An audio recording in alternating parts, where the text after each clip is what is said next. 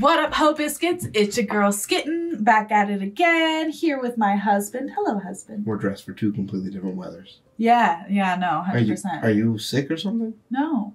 Why are you so goddamn hot? Thank you. You're so sweet. You're so funny. You can let that story die. It was a good one, though. First and foremost, I hope you guys are doing well. I hope you guys are staying safe and sanitized. Eons ago, at the dawn of time, Chavezz used to work in pest control. Sure did. And so my husband is out there looking all fine, doing his pest control thing with his little power sprayer, you know? Yeah. Zapping all the bugs. That's what my wife thinks that I do all day. That's how she imagines my job. And is that a bug? Pull the fucking truck over. That's a fucking bug! Hold on! Get the fucking sprayer!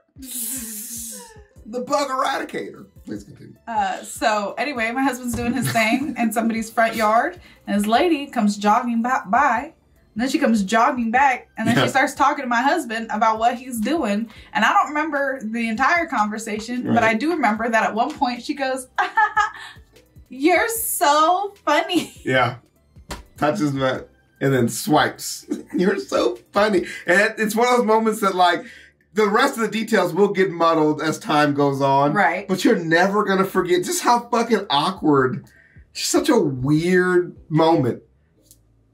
And then my husband was like, "Don't touch me, bitch." No, he didn't. I didn't. I was at work. I was like, please actually call the number so I can make money. How funny am I really? Please. Right. Am I funny enough to get you to sign a contract? That's what I'm saying. I need to be contract funny. So I'm really hoping you mean those words, lady. And of course, my husband comes home and tells me this, and I'm supremely unamused at the time. But now I just think it's really funny. It was a great story. Yeah, you were a pretty good sport about it even then, too. But that has nothing to do with what we are here for today. Just put it up as a short. That was so off topic. A couple of you guys have recommended the BlueJay channel after Chavezz and I have been lamenting the absence of Salmonella. And even after his return, we've realized he's not coming back so soon, so we will fill the void with some BlueJay. Absolutely. The title of this video is Historic Duels That Put the Wild West to Shame. I love Tombstone, so I'm down for this. So I'm very excited. I love duels. Psh, wait. Psh, that's me slapping you with my glove. Ah! Fight back. Not your shirt. Not your t-shirt. I'm excited to see what this video has in store for us. So without further ado, let's go ahead and get started. Petty disputes are like taxes. They hit you when you least expect it and usually lead to some sort of criminal threat. Taxes? I will eat your firstborn. Yep. Your religion is wrong. Oh, all right. This whole thing is unhinged. Okay. Unlike today, where death threats can be made from the safety of your couch. No, read that. Read that. No, read that. Why didn't the Death Eaters just run around with mandrakes while wearing earmuffs if their screams kill anyone that hears them? So much more effective. Stupid books. Yeah. Literally die. The people of the past didn't have the luxury of the internet to keep their murderous desires at bay. Instead, they resorted to a good old-fashioned duel to settle their differences. This glorious practice sent a strong message that no matter how big or small, any problem can be solved honorably with a little elbow grease and murder. But while dueling is no longer available today, don't you worry, champ, we have our alternatives. Hey, so actually, I said I didn't want any pickles. Ratio. What's that? Ow. But for some, a traditional duel can only bring so much excitement. You know how getting stabbed and shot at gets dull after a while. So today, we're gonna explore the stories of those who participated in some of the wackier duels in history. Okay. I'd like to think he took these shots himself. It's well known that the French's two greatest contributions to the world are drinking wine with your pinky out and cartoony murder stories, such as the hot-headed man who headed the headhunt after beheading the head of state while heedlessly spearheading his headless demise. But reigns of terror aside, the French are legendary for their use of duels to settle their disagreements. Everything from political differences to whose mustache best represents a kick-ass roller coaster. So when Monsieur de Grandpré and Monsieur de Pique found out they had both been seeing the same woman, a duel was short to follow. The year is 1808, and the renowned dancer at the Paris Opera, Mademoiselle Tervite, was dating Grompré, but began to see Le Pic on the side for a little extra baguette. Both men laid claim to the woman, because it's the 1800s and before Beyonce, you could still do that kind of thing, agreeing to a duel to win her heart. But given the grand nature of the prize, so too must the duel itself be elevated. Right. Literally. Oh, if it is the woman you want, Monsieur de Pic, a duel we must have. A roof. May the 3rd, the crack of dawn, we duel. You're on, Monsieur. Oh putain, I have a balloon race that day. We will make it work. It was decided that the only way to settle the dispute was with a duel in gas balloons. Shut up. Why must the men fight to the death thousands of feet above Paris? No clue. Maybe they thought the Fire Nation had the right idea. But if anything, we can thank the French for pioneering the steampunk genre. The idea was to take a month to build identical gas balloons, ascend into the air, and take turns firing at each other's balloons with a blunderbuss, a predecessor to the modern shotgun. On May the 3rd, 1808, as crowds gathered for what they thought was a balloon race, both men ascended in their balloons with their seconds who were to act as co-pilots. Traditionally, the role of a second is to mediate the duel, as well as attempt to defuse the situation entirely to avoid bloodshed. That makes me think of Hamilton.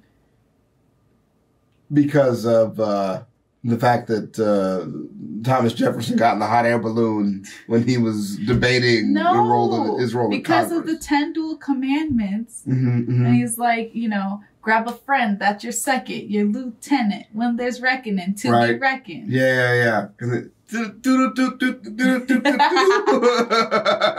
That's how I think of Hamilton. Case, on top of their usual, as well as attempt to defuse the situation entirely to avoid bloodshed. In this case, on top of their usual duties, the seconds were literally prepared to die if their guy lost. I was gonna say, because if you shoot the balloon down, that's a problem. Say what you will about the French, but they always got their homies' backs. Wow. Grompré, look around. It's so peaceful up here.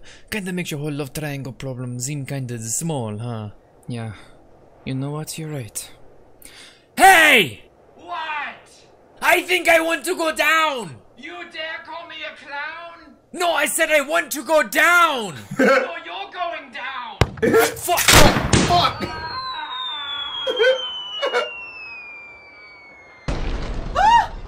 My home!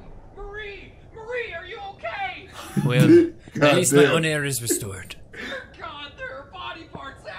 About half a mile up, a signal was given and the duel commenced. Le Pic fired first and miraculously missed the giant balloon. Grompré followed with his shot, which hit its mark, sending Le Pic and his second plummeting to the ground, who were then, quote, dashed to pieces on a housetop. That part wasn't a joke. Oh my lord. That's the quote. A fitting end, because anyone with aim that bad is bound to be a nuisance at urinals and thus deserves to die. It should be noted that the authenticity of the story is a little questionable. The earliest record of the story that I could find was in a British newspaper a few months after the fact. It's also mentioned in a book by a proclaimed authority on duels. I even went as far as to ask a duelist historian about it, who said while he doesn't necessarily doubt it to be true, he has no reason to be certain it isn't apocryphal. So this story gets filed under, it may not have happened, but the world's more fun believing it did. So anyway, whether... Now, why does Seahawks gotta catch a stray? Why does Seahawks gotta catch a stray? So this story gets filed under. Oh my god. That's wrong. JFK wore a level 3 helmet. Damn. The Incas fight off the conquistadors. That's fucked up. I love this. That's good stuff, dude. That's so wrong. Yeah. So anyway, whether or not Grompré actually ended up with Tervite is unknown, but I like to imagine he realized that if he should love anyone, is the one willing to put his life on the line so that his bro can get laid. So what could possibly follow up Balloon Tower Defense France Edition? That's right, the French again. Back during the French Restoration, there existed a lot of tension between the former soldiers of Napoleon's army and the bright and shiny Royal Guard. And considering the French tend to be quite honest and direct with their thoughts, quarrels are rather expected. Which shouldn't be too surprising. It's such a problem that they literally developed a career dedicated to silence. One such quarrel occurred when Colonel Babier Dufay trod on the toes of the young Captain Raoul de Vere of the Royal Guard and insulted his cockade. Okay. Get your mind out of the gutter, it's a hat ribbon. But apparently in 19th century France, mocking a glorified knot was akin to spitting on an orphan, because Raoul was so insulted that only blood could remedy such a dishonor. He challenged Dufay to a duel, offering up the rapier, sword, or pistol as the weapon of choice.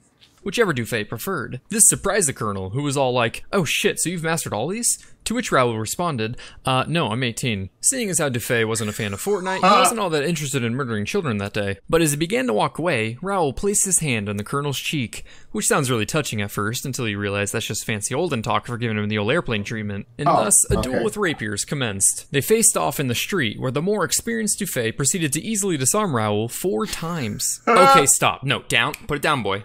This is pathetic. I'm not an assassin. You have not bested me yet, good sir. Okay, fine. You hell-bent on a fight to the death? You insulted my cockade! Jesus Christ. Okay, let's make things interesting. Apparently, 4 consecutive disarms wasn't enough to solidify a victor, so Dufay proposed that they should, and I'm not making this up, tie their left arms together, enter the back of a coach, and stab each other to death with daggers. Because you know what they say, if you can't win with a sword 4 times, try Fast and Furious with knives. I was thinking punch each other, and that sounded fun. Then he put knives, and I got afraid. Because even if you're a bad fighter, you can fucking stab. You don't need This is wild. They're unhinged. Bro, and it's his idea. I like how he went from, I'm not going to kill you, I'm just going to disarm you, I'm going to embarrass you, I'm going to teach you a little lesson too. We both gonna die today, bitch. He said, you know what I would do if I was serious? I'd tie our hands together, give us both knives, and stab you to death in the back of that carriage. And the kid went, bet. This was thought to be the perfect solution, as it would ensure no one could escape. So the seconds took over for the carriage driver and began driving their pre-routed 2 laps around the Place de Carousel. And if there's anyone I feel most sorry for, it's them. So great. Wait till you see my spin move. Wait till you see my spin move. I made this move myself. Not the cocaine. He's crying. He's fucking crying. So did Raoul finally catch his break, redeeming his honor solely by the insult to his cockade and numerous disarmaments? No. No. No, the lad was very dead. Dufay also appeared to be dead at first, having been stabbed 4 times in the chest, but he ultimately recovered from his wounds. Some accounts claim that he later died from his injuries, but the majority of the sources I consulted state otherwise. Plus, as we all know, it takes 37 stabs in the chest to kill a man. So if we learned any valuable lessons from this encounter, it's No, it's that old man was with it the whole time. He just didn't want this kid to be like, bro, I'm unhinged. Like, you are fucking with the wrong one, bro. Like, yo, hat is stupid. I do not care. I will murder you. Do not make me. Right. That's crazy. Imagine being that kid's mom and hearing that he had 4 chances to not be fucking dead. Imagine that you're his mom and you realize he should have played the lotto, because picking the one guy crazy to do that is also insane. There's only got to be like 6 people in the world crazy enough to do that at any point in time. You know what I'm saying? The story that takes place on the other side of the English Channel. On a cold winter's evening in 1765, the 2 cousins, neighbors, and friends, Lord William Byron and William Shaworth, were enjoying their weekly dinner at the Star and Garter Tavern in London. It started off pleasant enough, just 2 blokes enjoying a chinwag, having a laugh, you know, British things. But as the wine continued to run, so too did their mouths. I noticed you didn't say nothing about his accent. Hey man, your accent's fucking pathetic. You know what I'm saying? I've met me a Scottish Brit before, and he would laugh at you. Having a laugh. Bro, you guys cannot do accents. A conversation began on the proper way to hang birds after they were shot, which soon transitioned into whose estate held the most game birds. Yeah, little did they know, they were both Red-Hunters at heart, and what began as some harmless boasting rapidly escalated as neither side would back down. You see, Byron, at my estate, we roll the wings up like crescent rolls and hang the bird from the claws.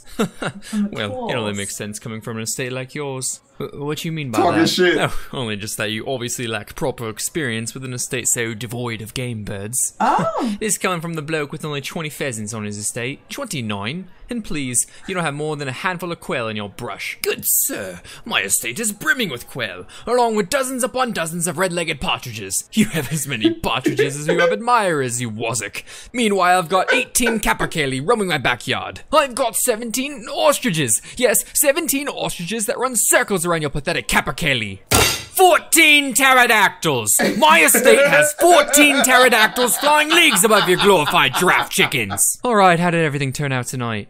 Wonderful. Say, could you show us to a room? The argument escalated to the point where they drew their swords and asked the waiter to show them to an empty room. The waiter returned after hearing a lot of commotion to find Shawworth gravely injured, with Byron's sword driven firmly through his gut, proving once and for all that Lord William Byron had the most birds. Or something like that. Shawworth lived for a full day before he died, during which he claimed that he only regretted that the room that they dueled in was so dimly lit, and thus caused his defeat. Basically the equivalent of saying, I lost because he had a good gaming chair. After his cousin's death, William Byron was put on trial for murder before the House of Lords, during which they asked him, are you guilty of the felony of murder? To which he responded, nah, fam. And so they found him guilty of manslaughter instead. While normally you expect people to regret their stupid decisions, Byron proudly mounted the sword that slew his friend in his bedchamber, and later would earn the nickname, the Wicked Lord. He ultimately got off with just a small fine, showing that as long as the honor of bird lovers is at stake, and you happen to be a lord, you absolutely can put a price on human life. Oh, hey Life Lesson Leopard, what wisdom do you have for us today? Dwell not on the grievances past, for that which festers blooms with thorns, and those whose minds dwell to the last shall find their doom, this leopard warns. What the fuck is wrong with you, man? What, you want money? You want to keep those wings? Jesus, okay, here. I could have taken them. What was that? 10 out of 10 stars. Oh! Alright. That was a great ending. Yeah. I had a good time with that. They used to just do shit back in the day, bro. I like a good story where people were like, man, we should go back to the time where men were men. You would never tie your hand to another. Yeah, go for it. Left hand to left hand. You wouldn't do this for a fist fight. Mono, bitch. Yeah, wrap it up. You wouldn't do this for a fist fight.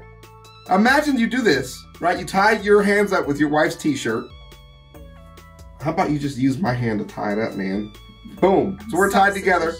Hand me that knife, you take that other knife. We have 2 knives on my desk. Don't ask questions. They're sheathed. Don't worry about it. They're sheathed knives. And then you go, what? 1, 2, 3. Like, that's crazy. There's no getting away. That's insane. And you know the one counting down is cheating. You know they're cheating. They're going on 2.5. On the count of 3. 1, 2. Yeah, they're going on. The fuck, man? I hope you guys enjoyed the video as much as we did. Don't forget to leave your reaction requests and recommendations down in the comments below. And other than that, peace out, Hope Biscuits. It's Skittin' Lit.